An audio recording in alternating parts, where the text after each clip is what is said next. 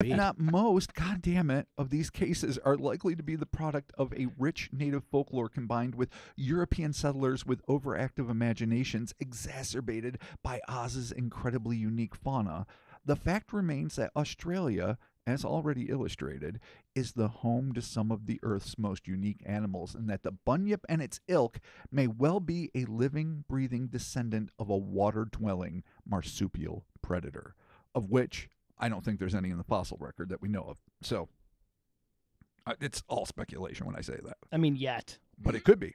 It has also been suggested by some researchers that the bunyip may, in fact, be, here it is, a modern water-based descendant of the largest known marsupial to have ever lived. Gargantuan, Jesus Christ. Gargantuan! A gargantuan cousin to wombats and koalas known as the diprotodon australis. These massive quadrupedal herbivores grew to nearly 6 feet at the shoulder and measured about 13 feet from huge nose, and it has a stupid big nose, to tail, likely weighing in at several tons. While most academics assumed that they were hunted to extinction approximately 46,000 years ago, perhaps some managed to survive by adapting to an aquatic environment.